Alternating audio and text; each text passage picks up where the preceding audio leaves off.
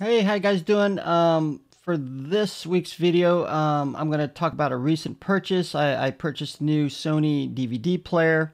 We're not going to do an overall review, but only really one feature, which I like a lot, and I'm going to be talking about now. So basically, I bought a lot of new DVDs, and so when I put it in the old Sony DVD player, I had a lot of problems. It played for a while, but then it would stop. I couldn't get it to restart the DVD, so I went out and I wanted to purchase a new Sony DVD player. I basically wanted to get pretty much the same model or something very close to the same model. They didn't sell the old one, so I bought this new one, which is almost looks identical, except with a couple new features or something like that. Um, and I'll show you, this is the box right here, just to give you an idea what it looks like. And one of the newest features is this. Oh, let me tell you the model number, by the way. Of course, Sony DVD player, model number DVP-SR510H, just to give you an idea what it is. And then this is the new HDMI output 1080p upscaling right here. Now, what that means is a lot of the older TV and movies were shot in 4:3 ratio until, of course, today we basically shoot it in widescreen format, like 16:9 ratio, basically, which fits most the modern HD televisions or even possibly the 4K. It's basically 16:9 type of picture ratio. Of course, with any upscaling picture, it's not going to give you a better quality. In this case, it takes that older 4:3 ratio and upscales it to 1080p. And you're not going to get a better picture. It's not going to technically make it into HD quality. It's just upscaling, so you can utilize full screen of your HD television. Of course, if you, normally when you play 4:3 ratio on an HD TV, you see black bars on the right and left side.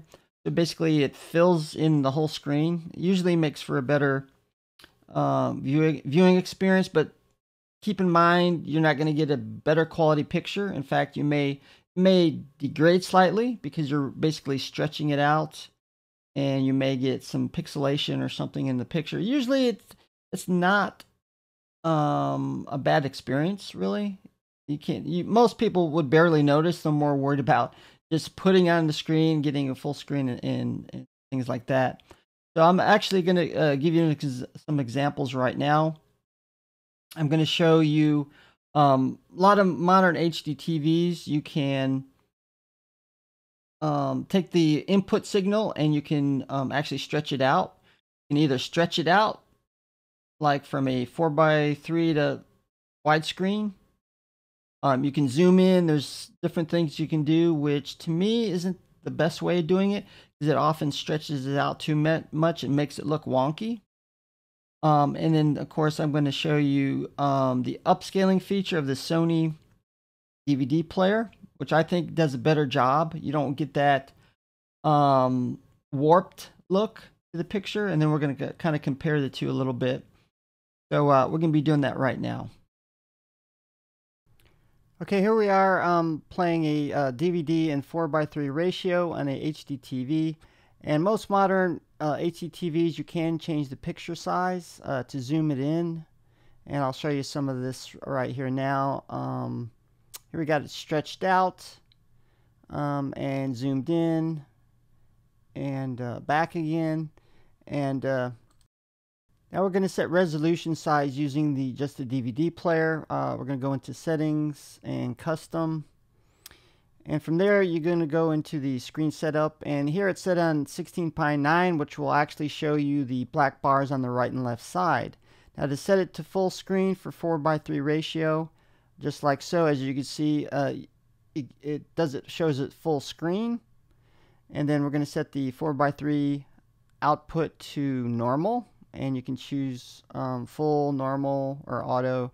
I normally go to auto, and then from there you can show your picture. As I mentioned before, I typically don't like using the TV to adjust the picture if it's not centered right or something, because it ends up stretching it out, kind of warping the picture, I guess you could say.